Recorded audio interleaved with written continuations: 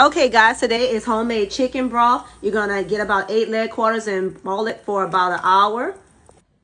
And then you're going to have your cut up celery, garlic, bell peppers, chili peppers, ginger, onions, carrots, and lemon.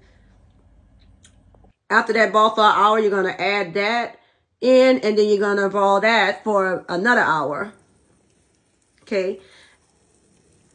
And after that hour, you're going to add your little seasonings. Whatever you want to add is your choice. After you do that, you're going to reduce the heat to low. And you're going to let that cook for 2 more hours. So this whole process will be 4 hours.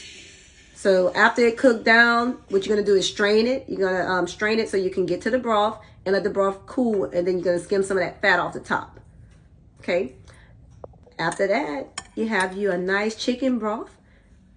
If you have any questions about the ingredients or anything that I did in the video, feel free to message. Share this with friends. Very easy. 4 hours to make. Hope that y'all have a great day, and thanks for watching.